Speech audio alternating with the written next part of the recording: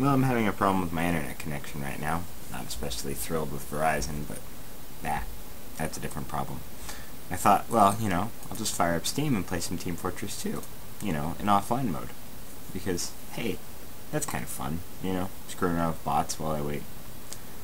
And Steam tries to update itself. Well, okay, pretty soon it'll figure out it can't, because, like I said, I'm not connected to the internet.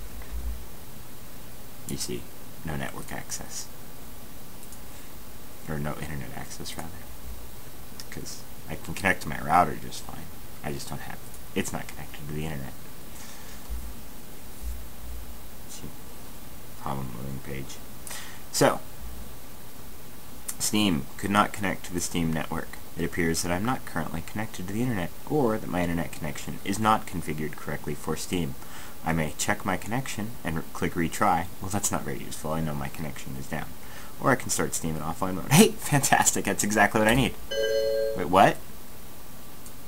Cannot connect to the Steam network. Of course, duh, that's why I was going in offline mode. This could be due to a problem with the internet connection. Yes, we knew that. We already established that. Or with the Steam network, please visit Steam. Gee, if only I had internet access. This operation cannot be completed when Steam is in offline mode. Huh.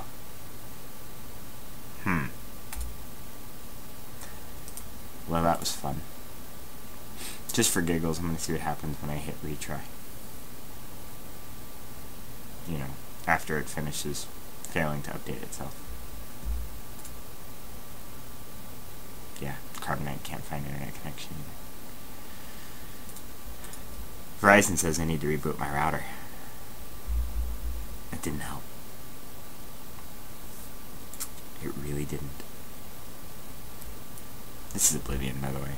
Kind of an old screenshot. Okay, let's retry my connection. Oh! Retrying my connection just gets me through all of that even faster. And the task manager, nope, Steam's not there. Fantastic. Alright, well, thanks, Valve.